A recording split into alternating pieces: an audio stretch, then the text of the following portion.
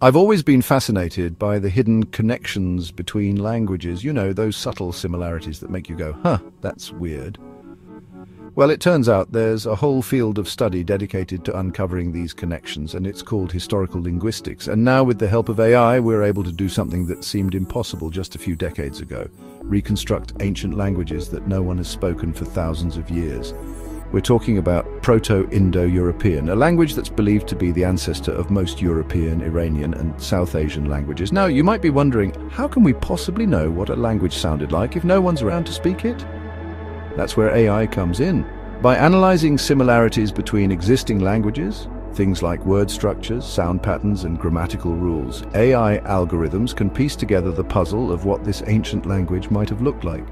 It's like having a time machine that can transport us back to a time when our ancestors were just beginning to spread across Eurasia.